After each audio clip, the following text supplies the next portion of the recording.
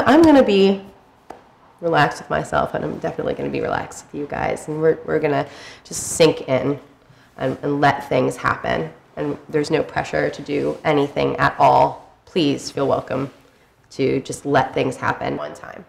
And any 5 people can come in, and any 5 people can go out. A person may leave.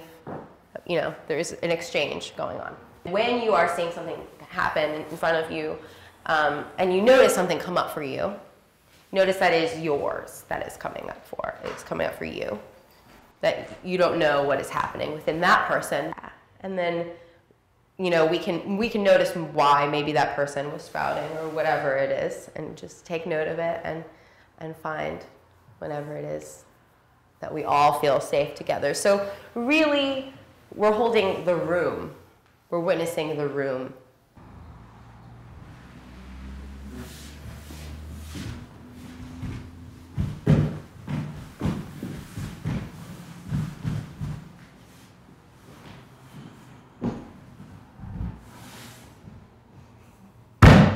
And trust your instinct to go forward.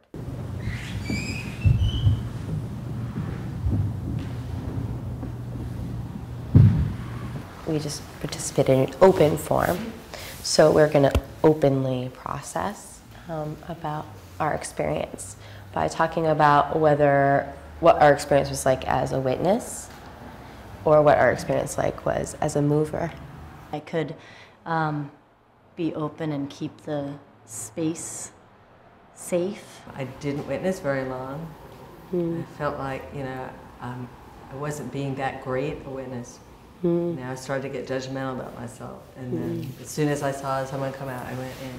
Reactions of empathy and wanting to grab you and hug you or whatever, and then also realizing, wow, I need to hold this space, and instead of judging this process, just be there to let her process.